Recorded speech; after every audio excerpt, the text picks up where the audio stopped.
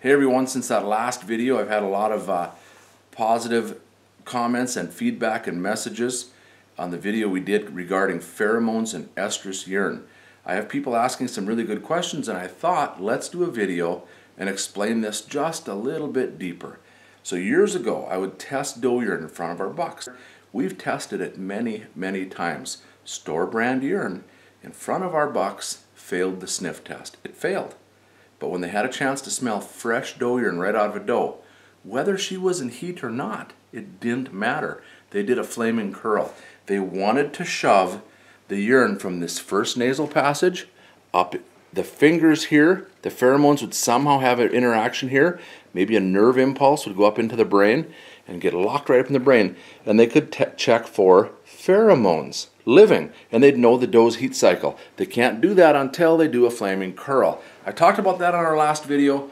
Guys are still asking questions, so tonight I'm going to talk about it a little bit more in depth, and I think it's going to be a lot of fun.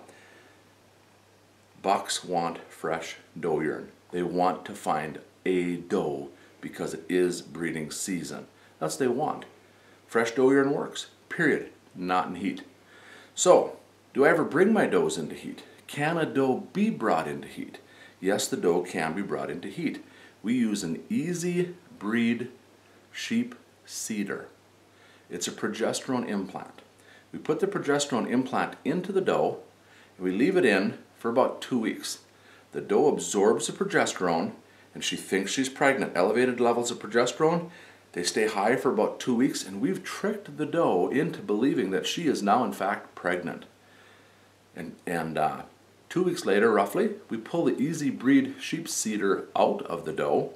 Her progesterone levels plummet, and she thinks that she's miscarried or lost her fawns. At least that's the way it was explained to me.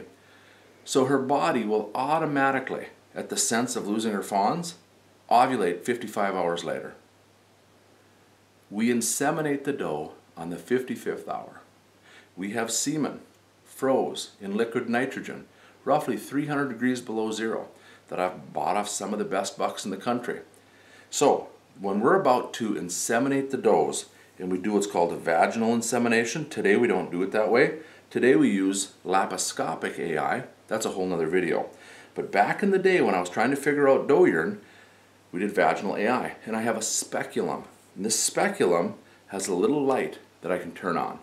And I feed that inside of here, and we actually physically put this inside the doe, and I can see the doe's cervix when we're going to AI.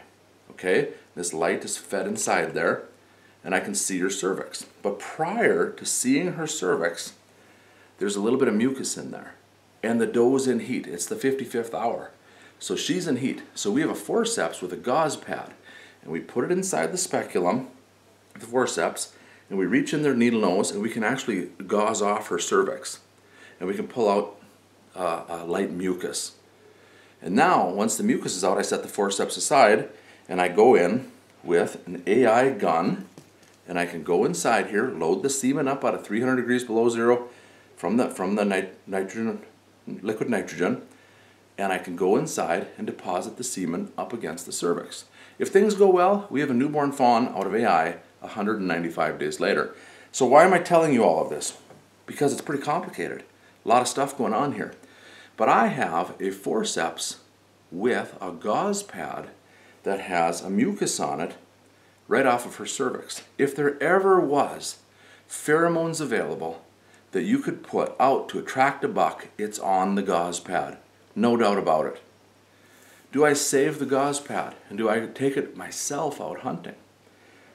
There's pheromones there. And I've taken that gauze pad and I've walked over to a tame buck, and I've walked up and I've held it out to him, and he'll do a flaming curl, and that buck knows that doe's ready to be bred, that she'll cooperate. Why is it that I don't keep these gauze pads and I don't use them right off of these does? Why don't I take them out in the woods and use them myself? Here's why. They don't evaporate. They don't get into the wind. They don't create a scent tunnel going through the wind. It's not a long-range call. It doesn't evaporate that way. So what do we want to do? We want to take fresh doe urine. It's not in heat, you guys. There's no such thing, in my opinion, as pheromones estrous urine, in heat urine, in a bottle. It comes out of the doe that way. And there's living pheromones. It's a living process. But there's no such thing as in heat, estrous, pheromones in a bottle. It dies and turns bad. I don't think we can keep it alive. I've never tried to keep it alive because I've had such good luck with frozen doe urine. When the does are peeing all over the back of their legs, they're going to find a buck. And if you were to ask your friend, do you think you'll find a buck this fall? Ask yourself the same question. Do you think you'll find a buck? You might. But I guarantee you one thing. That doe has better odds of finding a buck than you do, because she's advertising with doe urine all over her back legs. So I want to emulate what the doe's doing, and I want to spray doe urine all over my hunting area, make it stink pretty like a doe. And again, real quick, I don't think you're tired of this. Air goes in, air comes out right here, long range scent receptor. He does not utilize this until he does a flaming curl. He can't do a flaming curl from 500 yards away. This is what leads him through the woods for a month looking for does. This is what we want to trick. He says any doe will do if she'll stand still and cooperate. I'm going to go check it out. We spray doe urine around, we fool this part. But people, the industry has got us all thinking about estrus and pheromones and all this other stuff that go up into the brain here. It doesn't exist in a bottle. That's my honest to God opinion, you guys. Pheromones, estrus, in heat urine doesn't exist in a bottle. We don't need to fool this upper portion. We just need to fool the lower portion. How do we do that? What was the doe doing? She's putting pee all over her legs. And she's going to find a buck. Odds are. Her method works.